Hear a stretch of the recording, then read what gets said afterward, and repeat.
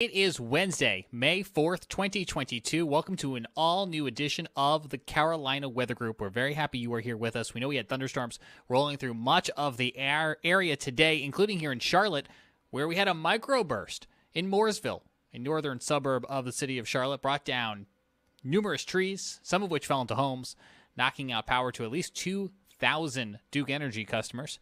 Numerous reports of hail across the area, including near where I am in Matthews, with one MPing report of half-inch size hail.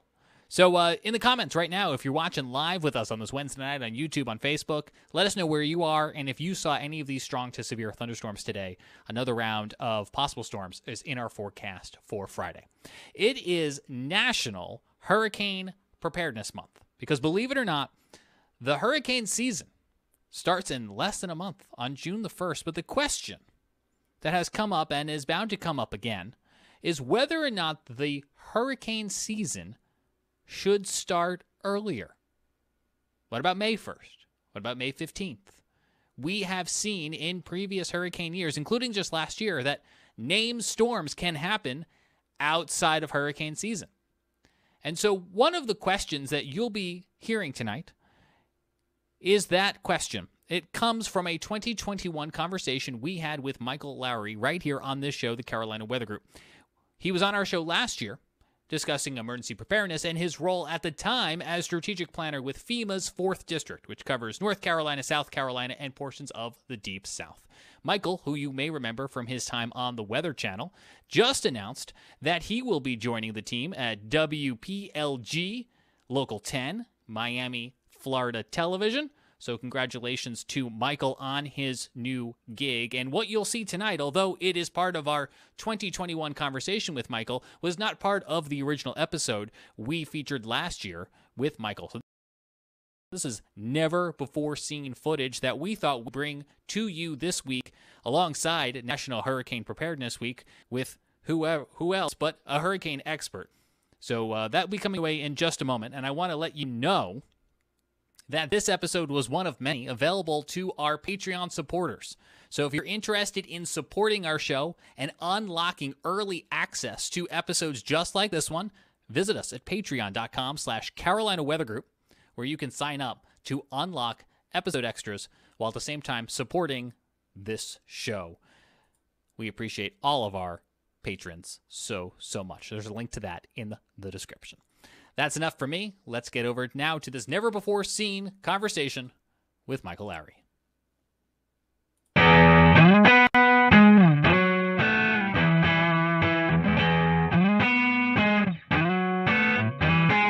We have Michael Lowry with us. He is a FEMA strategic planner for Region 4, which includes us here in the Carolinas, and a great conversation continues here with Michael. So I know that you worked on the storm surge unit when you were at the National Hurricane Center.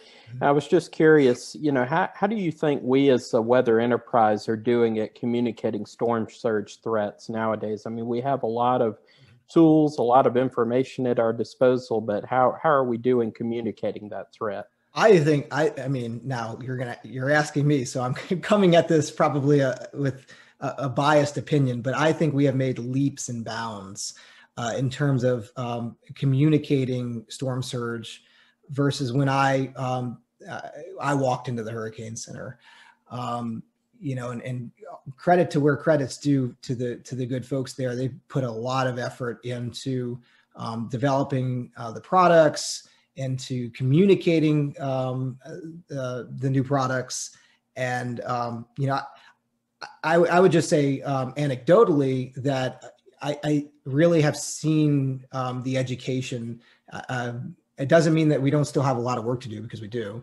But I think people just better understand, just generally, I mean, when you say the word storm surge, I think, 10 years ago, there was probably a lot more confusion in what that means versus when you say storm surge today.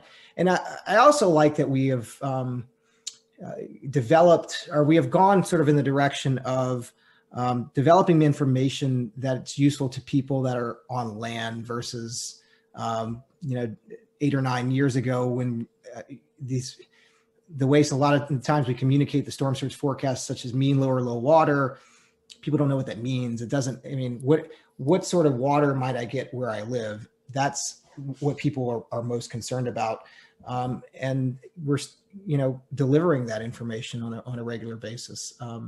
So I think there's been a lot of progress, and if you talk to the folks at NHC, I'm sure they would tell you there's still a long ways to go. I know that there's efforts to incorporate, wave activity, and ultimately, I think where the enterprise is going with all of this is just people want to know, like, how much water am I going to get where I am? I don't care if it's from the ocean. I don't care if it's from the rain that's falling from the sky. Just tell me how much flooding I might get where I live. That's a tough question to answer, but that's sort of where we're headed with all of this. We have our friend Mark Sudduth on every year to kind of recap hurricane season, and Mark goes out and just mounts these cameras up and has really, in my opinion, showed storm surge with video wise, and I think maybe you agree with me. Maybe that's kind of helped also push people, because when you hear storm surge, you may not know exactly what it is, but when you actually see the picture of it or the video, it kind of pushes that a little bit further. Yeah, I agree. And first of all, I love Mark. I work with Mark a lot when I was with the Weather Channel, and I think he does tremendous work. And what I really like about what Mark does is, especially with the storm surge cameras that he puts out, is that he's putting them out in advance. He's not like standing out in the floodwaters with a camera, right? But it's getting the visuals, those really impactful visuals that we can show over and over in outreach and helping people understand what the threat is, but doing it sort of in a safe way. I've seen a lot of the stuff that he puts out on social media during and after hurricane events is really good instructional material. Like, you want people. It's one of these weird things where I kind of go back and forth on storm chasers, and I think the way that he handles it in getting those pictures is really valuable to us in terms of our outreach. I completely agree with you, Scotty. And I mean, even some of the new technology that they use, at the Weather Channel, some of this mixed reality type stuff where they show, hey, here's what it could look like in your area if you were to get 6-9 feet of water. I think that's also helpful too, to help people better understand what it is. Because unless you've been flooded, it's really hard to understand how scary it is. And I've been in a house that's flooded, and it's crazy how water comes into a home. I mean, it comes through the toilets, it comes through the walls. It's not in a lot of the places you might expect it. And there's nowhere to go except up, flooding is not something I want any part of. A couple of things coming out this year from the WMO. Doing away with the Greek names. This was actually some confusion that set in. I would like your opinion on that. And then another one that we're internally discussing in the weather community is the possibility of moving hurricane season up to maybe May 1st, or that's kind of a day that's being thrown around. But what's your thoughts on those two topics? So I'm actually interested to hear just the panel and your thoughts, especially on the moving of hurricane season, because I could be convinced either way, and I'll explain why. But in terms of the Greek alphabet, I think that's a good move. I think they probably should have had that backup list kind of always as a way of operating. I know that James Franklin at the Hurricane Center, who was in charge of the hurricane forecasters for a long while before his retirement a few years back, he was always a big proponent for not having the Greek alphabet, but having that backup list. So I think that's a good thing. The Greek alphabet gets a little confusing to folks, and what is gamma before epsilon, and what have you. So I'm good with that, and that's actually kind of a big deal. For us, for like the hurricane nerds, and I'm not sure how much of it is for the general public. And in terms of changing the date of hurricane season, so this is actually something I'm interested in looking in a little bit into a little bit more. One question that comes to mind is when you look at the number of not just the number of storms that form prior to June 1st, but the tropical storm watches, tropical storm warnings, sort of the perceived the impacts or the possible impacts from tropical cyclones, because that's the perception, the public perception of we're getting hurricanes in May, or we're getting, let's say, tropical storms generally. You know, you can't get hurricanes in May, but we're getting tropical activity in May that is impacting us. You know, so if the public kind of feels like they're in hurricane season, then maybe we should have hurricane season in May. On the other hand, I think there is a case to be made that if, you know, you kind of you start all the chatter early on and you kind of get people worked up in May and in June, by and large, you know, the biggest, most consequential hurricanes are in August, September, and October. And so you don't, I worry a little bit about the public tuning out a little too early. And you really kind of want to keep them engaged, especially as you get into, because in a lot of years, you don't have a lot of impactful, at least, activity in the early months. And in the storms that do happen tend to be the big rainmakers that you see, you know, the Allisons and that sort of thing. But I don't know. I mean, I think that's a great question. That's not really a question for me so much as for the social scientists in terms of how the public sees hurricane season. What do you guys think? You know, I agree. You know, it would fall in line with the Eastern North Pacific per se, right? Because they start May the 15th. Yep. So, I mean, to go in line with that, it would just make it even across the board. You know, they're already flowing out products on May the 15th. So it would just, you know, for continuity purposes, it would be good. I think May the 1st might be a stretch. We have seen subtropical systems form before that date, but, you know, 2012 is a good example. We had Alberto and Beryl both make a rake at the coastline along the southeast coast. And those are tropical storms back to back, you know, a week before Memorial Day weekend, then on Memorial Day weekend. So you're talking about like the tourist season being impacted here when they're just getting started. And Beryl was close to a hurricane. Yeah. I was working on the hurricanes there at the time. You had Arthur. Well, that was a little bit later storm, but right. But yeah, those two in 2012 are the most memorable for me now. And we're starting to see that more and more where it's very common to see a tropical cyclone or cyclogenesis for that matter along certain areas along the southeast. And that's already identified as a region that should be on the watch for things like that in the month of May. Yeah. So my inclination is to go with yes. I think May 15th it should be done. I should never forecast the forecasters, but if you had asked me before the WMO met, I would have guessed that they would have shifted the hurricane season back to May 15th. You know, simply you look at, like you said, the Hurricane Center, if they're doing regular tropical weather outlooks, you would think that's sort of an indicator that they were going to move in that direction. But, you know, if you look at the statement, they did say specifically for 2021. So you wonder if they'll reevaluate this again next year. You wore many hats in the weather community, working for FEMA, the National Hurricane Center, the Weather Channel, Florida Emergency Management, all dealing with weather, Department of Defense. I want to know what have you learned from each of those stops, and which one do you think might have benefited you the most? When I was with the Florida Division of Emergency Management in the 04 and 05 hurricane season, what I learned from that was just the basics of emergency management.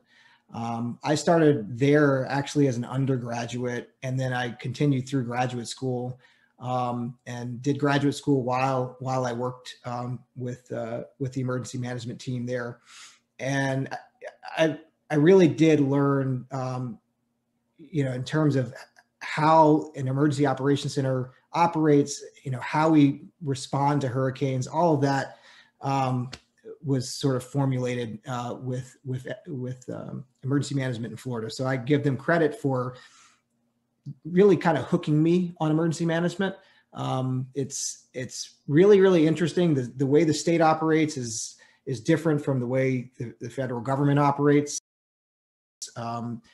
But I got 10 years of experience in 4 years with them simply because of the amount of activity that we had. In terms of when I worked for Department of Defense, it was interesting because that was another place where I wore multiple hats. I actually did atmospheric transport and dispersion modeling with them, along with storm surge modeling. So that's kind of how I got into. I had an oceanography background, but I really got into the storm surge stuff up there, and that kind of was a stepping stone, if you will, to the Hurricane Center. And then NHC. What do you say about the Hurricane Center? I mean, I think you just working with the best hurricane forecasters in the world, you just like through osmosis, you learn so much, and personally from the Hurricane Center, I made a lot of, cultivated a lot of friendships, people that I'm, still close with today, that, people that I admire for a number of reasons. And, so it was a great experience and a great time. Really just kind of humbling to kind of understand, going through the motions of actually creating a forecast and putting out a forecast. It's a sort of a sobering thing, right? Especially for, a big hurricane event. And seeing how they operate. I mean, there's such a steady hand at the Hurricane Center, and that's one thing I'll always appreciate about what they do. You don't see a big swing of emotions, and they come in and they just do their job and do it exceptionally well. The Weather Channel, if there's one place I think where I probably learned the most was probably the Weather Channel. And the reason for that, it's like you're exposed to so much. One of my colleagues would say that every day is like taking a field trip, and it is in what you do. And although I'm primarily covering hurricanes, it can be so vastly different when you walk in the door. You really have no idea what you're walking into. And as somebody, I tend to work best under pressure. So that's something I actually kind of miss about television, is I like the pressure cooker, although I work, in emergency management, which isn't exactly a walk in the park. But I think working with people that are the best weather broadcasters, that we have, Jim Cantori's of the world, I didn't appreciate how good Brian Norcross, how good these people are until I work with them. Like, they are exceptionally good at what they do. They've been doing it for 20 or 30 years. And they taught me a lot. And, you kind of form your own personality, in television when you do it. So, you're not, but there's little pieces of everybody that I work with that I took from at the Weather Channel. And, I have nothing but great things to say about my colleagues there. And it was a lot of fun. And so really enjoyed that. And then with NCAR and now FEMA, just really getting into what the federal government's role is in disaster operations, and truly understanding how that whole machine operates has been really instructive. So that is a long answer to a short question, but a little walk down memory lane for me. How do you disconnect after one of those long Weather Channel days or a long day at FEMA? And how do you get away from the weather? I'm married to Kate Parker, who is a meteorologist. And I'm especially bad at disconnecting. Okay. So I kind of rely on her to, at night when I'm in bed on my, phone doing this. Oh my God, did you see this? On Twitter, doom scrolling, for her to like, just take the phone away from me. Enough. I actually have to very intentionally disconnect, because especially for hurricanes, it is so hard for me. almost, I would say, impossible for me. I feel like it's just part of who I am to disconnect when there's a big hurricane event. I'm sure you all can relate. So as much as I can, I try, I like to read a lot. So I would say part of my disconnecting is picking up a book that has nothing to do with weather and reading. That's, I always end my day with probably an hour of just reading and completely not weather related. That and getting out. I do like to exercise and just get out and about, but it's hard. Admittedly, it's hard. Do you have a book suggestion from all these non-weather related books? I'm a nonfiction person, so I tend to not read fiction. But like I was saying earlier, I like to read a lot of the behavioral psychology books. One book I would strongly recommend that is not weather related, but I would highly recommend it for all meteorologists, is a book by Danny Kahneman called Thinking Fast and Slow. It is just, there are so many applications to weather in that book. It's incredible. And I think there's so much that all meteorologists can learn from that book. But, I got a laundry list of things in terms of books. I like to read about history and, a lot of history books, but the social psychology or the behavioral psychology is really interesting too. Did you ever get burned out, and how do you battle that? I like to travel. So I think traveling is a way to, if I can take a vacation to take a vacation, is my way of helping to reset. This year was tough because it was so busy. My wife and I just had our first child. So we have a newborn that we were taking care of in the midst of hurricane season and all that craziness. But I lean on my spouse a lot.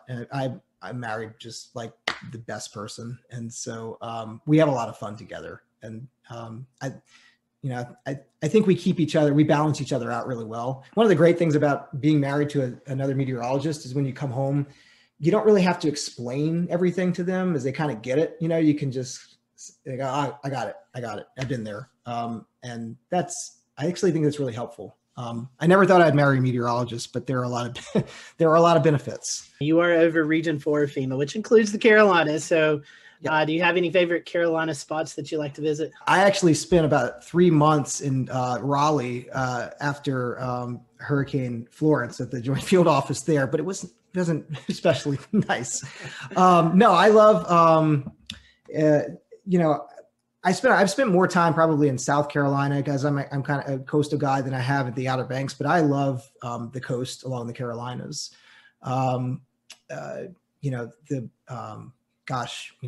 Charleston and Kiowa, and it's really hard to say a favorite spot. I mean, I don't know. I like Charleston a lot. It's I think one of the most beautiful cities in the South, if not the most beautiful city in the South.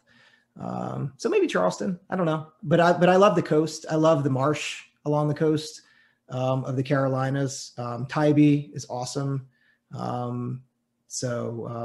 Yeah, if you stick me on a beach anywhere in the Carolinas, I'm real happy. Well, Michael, it's been fun having you. If our followers want to keep up with all your doings, how can they do that on Twitter? Yeah, you can follow me on Twitter. That's there's so many different social media platforms. I'm primarily on Twitter, so at Michael R. Lowry, Lowry. You can find me there. Yeah, I typically tweet a lot during hurricane season. Not as much this year because I have a newborn, so it's a little more. Yeah. That takes your time. Well, Michael is a great follow on Twitter, so we highly recommend you guys go follow Michael. And Michael, thank you for your time tonight. Thank you guys for watching Carolina Weather Group. We hope you have a great evening.